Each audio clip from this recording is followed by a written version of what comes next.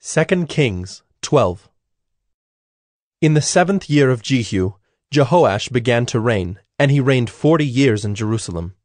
His mother's name was Zibiah of Beersheba. And Jehoash did what was right in the eyes of the Lord all his days, because Jehoiada the priest instructed him. Nevertheless, the high places were not taken away. The people continued to sacrifice and make offerings on the high places. Jehoash said to the priests, "All the money of the holy things that is brought into the house of the Lord, the money for which each man is assessed, the money from the assessment of persons, and the money that a man's heart prompts him to bring into the house of the Lord, let the priests take, each from his donor, and let them repair the house wherever any need of repairs is discovered." But by the 23rd year of King Jehoash, the priests had made no repairs on the house. Therefore King Jehoash summoned Jehoiada the priest, and the other priests, and said to them, "Why are you not repairing the house? Now therefore take no more money from your donors, but hand it over for the repair of the house." So the priests agreed that they should take no more money from the people, and that they should not repair the house.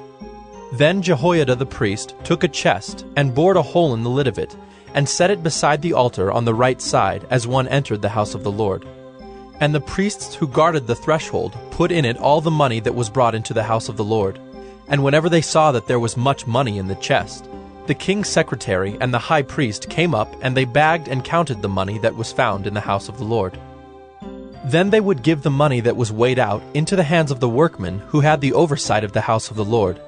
And they paid it out to the carpenters and the builders who worked on the house of the Lord, and to the masons and the stonecutters, as well as to buy timber and quarried stone for making repairs on the house of the Lord, and for any outlay for the repairs of the house.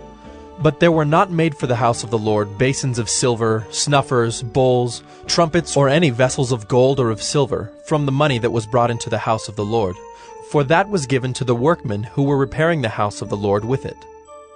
And they did not ask an accounting from the men into whose hand they delivered the money to pay out to the workmen, for they dealt honestly.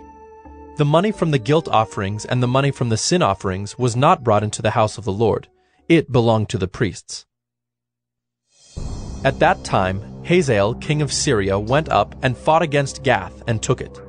But when Hazael set his face to go up against Jerusalem, Jehoash king of Judah took all the sacred gifts that Jehoshaphat and Jehoram and Ahaziah his fathers, the kings of Judah, had dedicated, and his own sacred gifts, and all the gold that was found in the treasuries of the house of the Lord and of the king's house, and sent these to Hazael king of Syria.